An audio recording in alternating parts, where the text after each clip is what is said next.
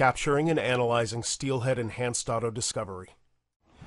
Welcome, my name is Maximus, and in this video I'll be demonstrating to you a pair of hosts, a pair of steelheads and a WAN in between, communicating with each other and in fact setting up the Enhanced Auto Discovery interchannel. In fact, it's a series of interchannel connections you're going to be seeing with the help of TCPdump and Wireshark. Let's get started. I will specifically capture traffic from the WAN interface of the branch Steelhead, which means I should see in a perfectly clean environment where there are currently no connections between any hosts or these steelheads, the initial SYN probe egressing the WAN interface, coming back from the other side of the cloud, assuming step 4 occurs, which is the peering rules and the forwarding of the probe. We also should get a forward notification, step 3, ingressing on the WAN interface, assuming after the probe is forwarded in step 4 here, the server synacks back, that server does exist and the HTTP service is running. We should then get from that server side Steelhead the probe response. So 3 enhanced auto discovery packets, one egressing from the branch to the data center with the client and server IPs in the TCP IP address headers, and then 2 synacks coming back in the various enhanced auto discovery states. The forward notification, the 1 moment please, I'm going to forward the probe on, step 3, and then the I got the synack from the server probe response, you and me, are going to peer. Following those 3 packets on the WAN, that capture should also then see an egressing SYN from the actual in-path interface of that branch Steelhead to the in-path interface of the data center Steelhead to the optimization port 7800, followed with an ingress synack from aforementioned hosts and the ACK to and from the aforementioned hosts again. I want to see that. But I also then want to see another interchannel connection setup, the out-of-band splice from in-path to in-path, random source port, different from the connection used for the optimization random source port. And then I'd also like to see 20 egressing connections for the connection pool, which are used for latency optimization by reducing the number of round trips during the connection setup, as described in earlier lessons. So there's roughly 22 connections that will be set up amongst other gyrations, and the WAN interface of this branch Steelhead is a perfect vantage point to see all of this occurring. We will not be able to see the data center Steelhead traffic because we won't be on his interfaces, because we won't be performing packet capture and analysis on them.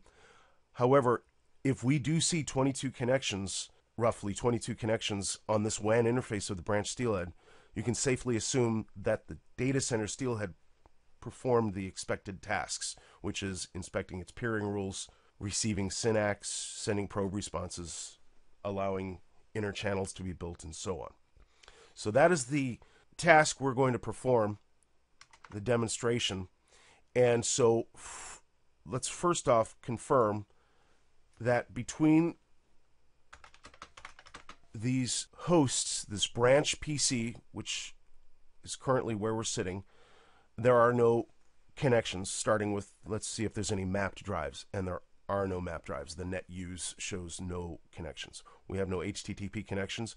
Further, we can verify this by going into the branch Steelhead's reports, networking current connections report, and looking at the table at the top of the current connections report, the summary table, which enumerates the number of connections, whether they're optimized, half open, half closed, and so on. There are 0 connections traversing this branch Steelhead.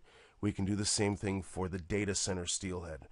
Reports, networking, current connections. And we should see the same. 0 connections, correct. Very good.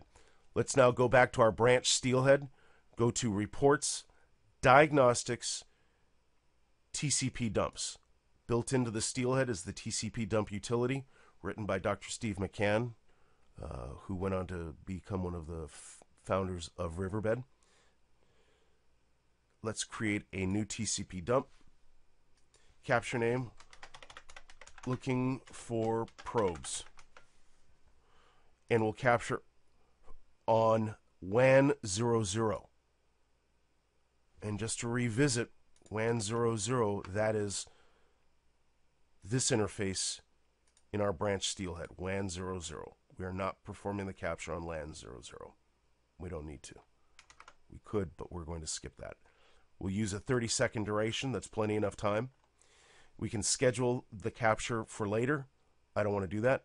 I'm going to do it now. But first, before I click Add and initialize the TCPdump, I'm going to stage the connection, the HTTP connection, to that remote HTTP server by simply typing in its IP address, 10.1.38.105.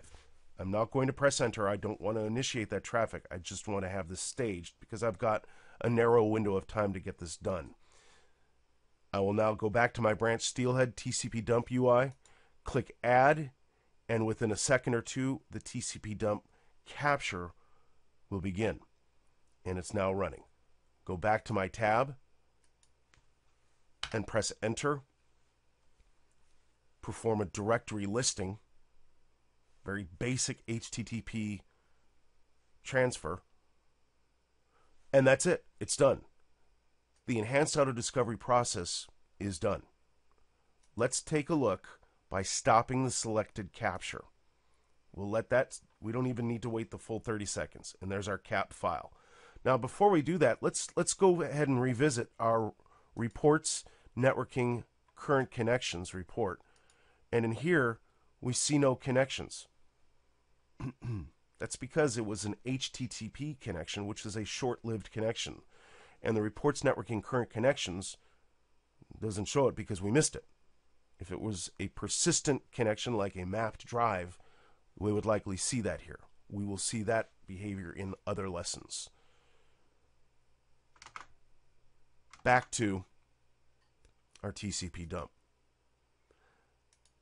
Notice the file name formatting is hostname underscore interface underscore descriptor, looking for probes.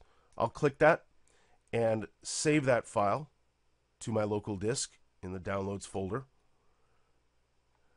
Open that folder,